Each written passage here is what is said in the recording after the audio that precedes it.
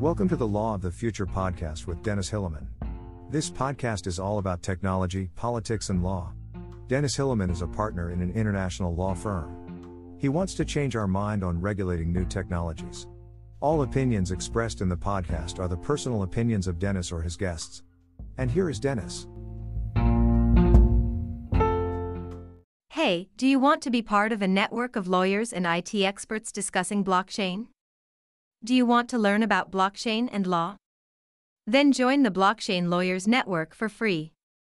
Go to www.blockchainlawyersnetwork.com and be part of a great community. Hi everyone and welcome to the Law of the Future podcast. It's Tuesday, the 8th of February 2022. My name is Dennis Hilleman. I'm a lawyer partner at Fieldfisher, Germany, and I'm looking forward to speak on news concerning blockchain and cryptocurrency. I've checked up some news from last week, brought it with me, and we'll discuss it. And we'll see what happened in the blockchain and crypto world. So blockchain is one of the mega trends of the future, if you like it or not. And I personally think that blockchain totally is. I'm really not sure if crypto is, but hey, we'll see about that. Now, last week there has been a lot of talks about China because China is really boosting the blockchain economy at home because it actually thinks that blockchain will change the world. And as you know, China is very much focused on being an industry leader in emerging technologies such as artificial intelligence, chip production, and of course, blockchain technology. China aims at being ahead of the world in this field as well. And China has authorized certain cities and businesses to conduct blockchain application trials. The pilot projects are being carried out in the Chinese capital Beijing, the country's biggest city Shanghai, and the sprawling southern city of Guangzhou. Chinese authorities have selected 164 organizations from throughout the country to test blockchain technologies. These organizations include local government offices, colleges, banks, hospitals, auto businesses, and power companies. China has long considered Bitcoin and other digital currencies as a danger to the stability of the Chinese economy. So now China wants to see for itself which blockchain application could work in its favor and in a way, of course, that China can absolutely control the blockchain. You know, I personally think that China is especially looking into blockchain because of the immutable character of a blockchain storage, and meaning that through blockchain, China can, of course, not only be part of an emerging technology, but also very much control its own citizens. Especially if you look at central banks' digital currencies, I mean, China has a huge potential there to track whatever its citizens are doing with their money through central banks' digital currency that is stored on a distributed ledger. I mean, if every transaction is stored and saved and trackable, it means that nothing is kept in secret anymore. And of course, that's a huge opportunity for the Chinese government to have control over what's going on in the country. You can see that, of course, in a very negative way, but on the other hand, it also has some advantages, of course, meaning especially that money laundering and terrorism finance will be very, very difficult in China. Not saying that that is a good thing, just saying that these are, of course, the official reasons why the Chinese government will use this security element of blockchain as well. In this matter, the Cyberspace Administration of China, the CAC, announced the commencement of an in-house effort to expedite blockchain development and innovation in the different zones and cities of the country. And overall, this initiative aims for the large-scale implementation of blockchain technology across businesses and government organizations in China.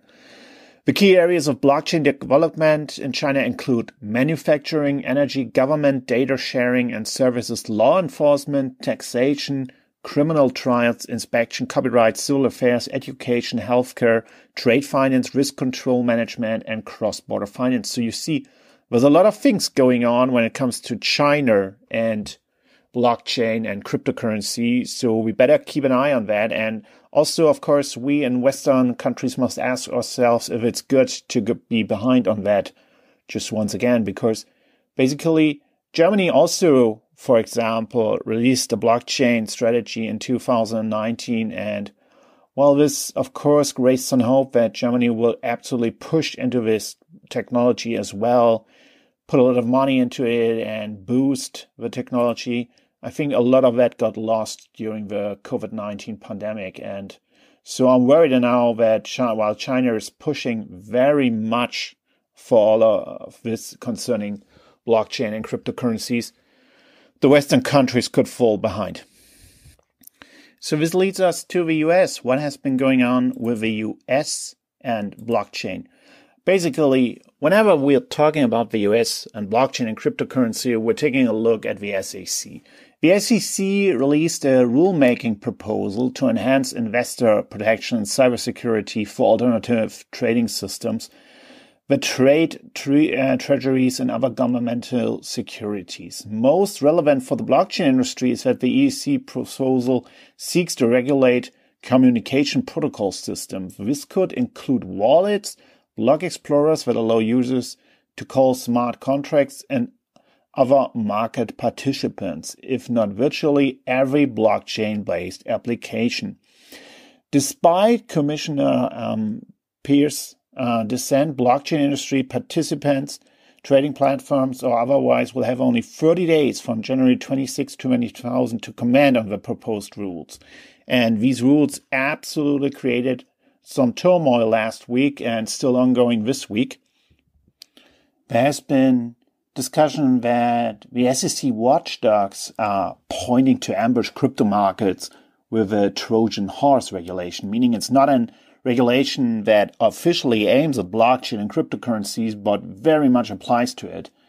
And so there's hope that the pro-crypto commissioner Esther Pierce, however, will make this not happen, and there will be better regulation coming from the SEC later this year. Because Pierce expects an SEC proposal to expand the definition of an exchange as a backdoor way to regulate cryptocurrency exchange, the Republican appointee believes the commissioner is moving too quickly with a comment period of 30 days. And so there has been a lot of critics coming from the Republican Party in the US. But mainly we're still missing any formal direct proposals for regulating crypto exchanges or crypto in general on the SEC's agenda this year on a federal level. As you all probably know, there's regulation for crypto on the states level, but we're still missing that in the US on the federal level, which probably will come at some point sooner or later. And if it comes, it will have, of course, a direct effect on the markets in the crypto universe. I mean, we don't need to discuss that very much if, for example, the US has a very strict regulation of crypto and of crypto exchanges, and therefore prevents a lot of citizens to use crypto, to buy crypto, to trade crypto in a free way, much more than they're already doing now. This will, of course, heavily affect the crypto markets and, of course, could not only make it much more difficult for crypto to become a global thing, much more than it's now, but also very much put the prices down of crypto. So we'll keep an eye on that, of course. Meanwhile, Google Cloud CEO Thomas Kurian has identified retail, healthcare, and 3 other industries as target areas. And Richard Whitman, head of digital asset strategy for Google's cloud division, said that the division plans to hire a group of employees with blockchain expertise. This move, if successful, would help Google further diversify beyond its advertising business. It will also strengthen Google's position In the growing market for computing and storage services, Google Cloud already offers a tool that developers can use to build blockchain networks.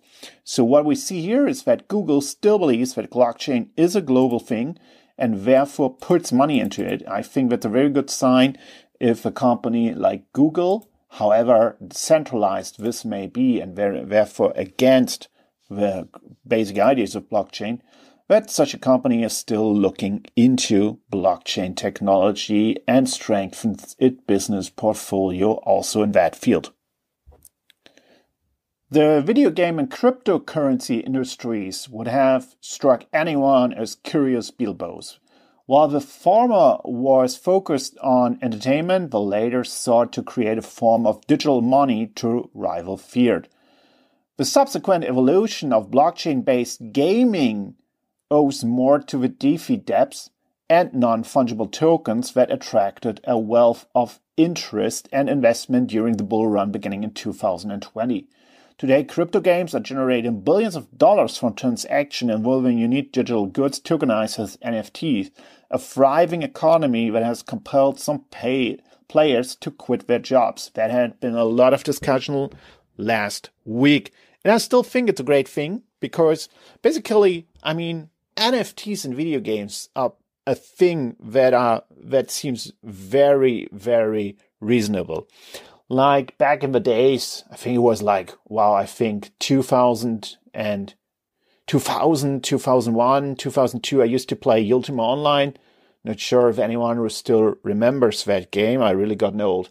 But that was like a multiplayer online role-playing game.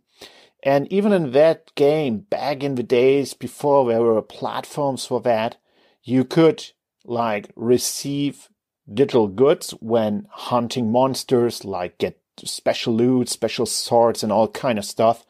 And there was even a trade system online and people paid real money to get some of these swords. Even 20 years ago, that was already a thing.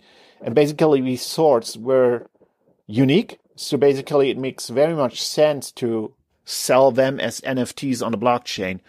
I really think that NFTs in video games have a future, and that is a thing that could absolutely work in favor of a blockchain industry. However, one thing that worries me is that many companies might want to, make money out of that even after a game came out. You all know the problem of microtransactions, as it's called in video games. FIFA with the Ultimate Team system is such an example. You buy the game for $70, $80, and then you still need to pay money to get certain players if you want to play online. And players are very much opposed to that already because it feels like the companies are making a lot of money even after you paid for the game initially. And of course, NFTs could endanger that. However, if NFTs are used to that players can make money out of the game by selling goods to other players, that if that's a legal thing and if that's absolutely okay, nobody's forced to buy these goods, then I think that's reasonable and doesn't really differ such a system from any other system of making money there is out there.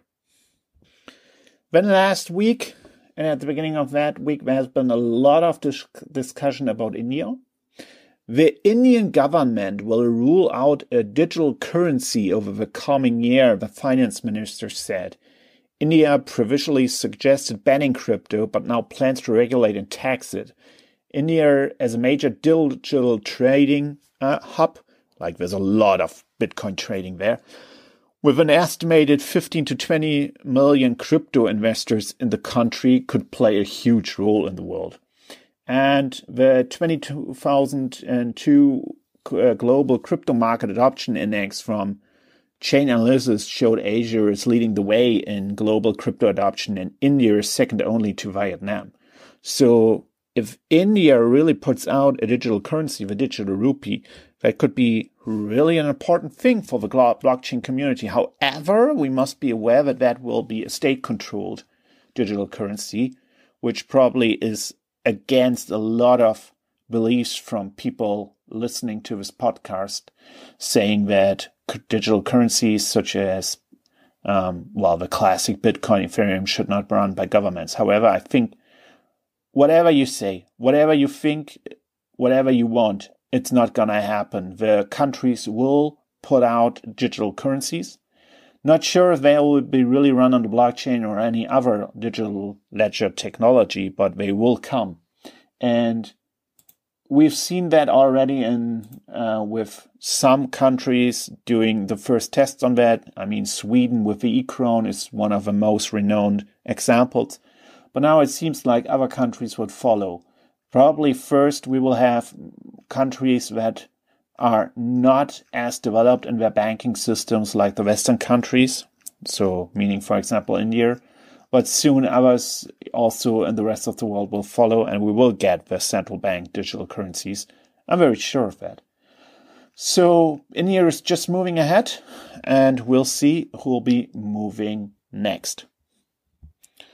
So once again, there had also been discussion about Bitcoin mining and the sustainability of the blockchain technology. Bitcoin mining accounts for 0.6% of the world's total energy consumptions, and it burns more electricity annually than Norway. The process of mining Bitcoin gulps more than 91 terawatt hours of electricity annually, more than is used by Finland, a nation of about 5.5 million people. China is one of the countries that has banned cryptocurrency mining over the high energy consumptions of electricity involved in the process of cryptocurrency mining. Iran is banning cryptocurrency mining now as well, because Iran really has an energy crisis and it must avoid blackouts. So we do have a problem with blockchain technology if you do it in this proof of work way of thing that the old blockchain of Bitcoin does. However, I know that there are many other blockchain solutions that are sustainable.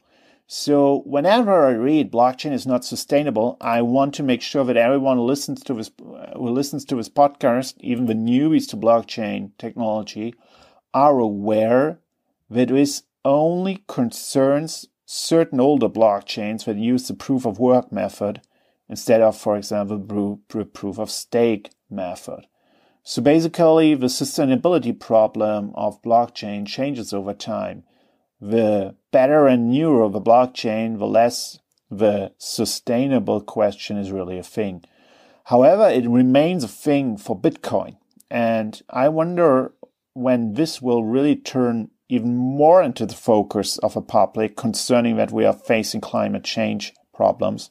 And there were a lot of political activities such as the Green Deal in Europe that aim at getting the economy climate neutral. Meaning that in this case, Bitcoin and the old blockchain of Bitcoin will get a lot of pressure. I'm still 100% certain that that will happen. So basically, we'll have to look into that in the future again.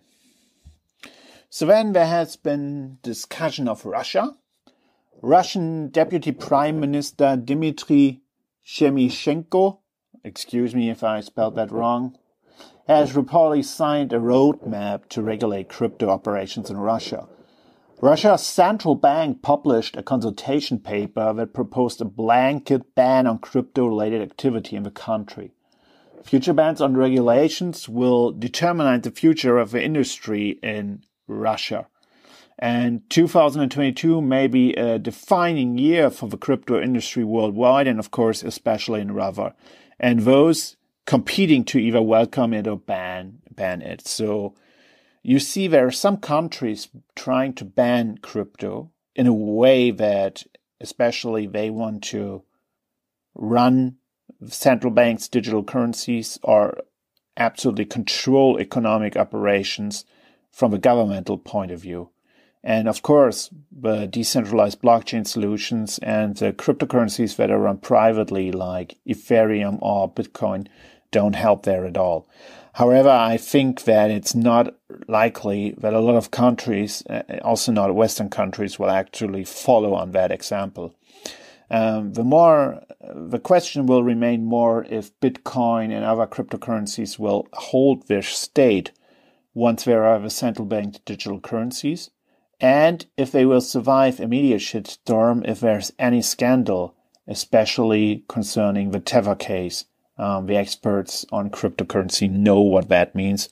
If you're not an expert, just look that up, because I think that the Tether problem is really a problem for the cryptocurrency community. But basically, that's the thing for today. More coming up in the near future again.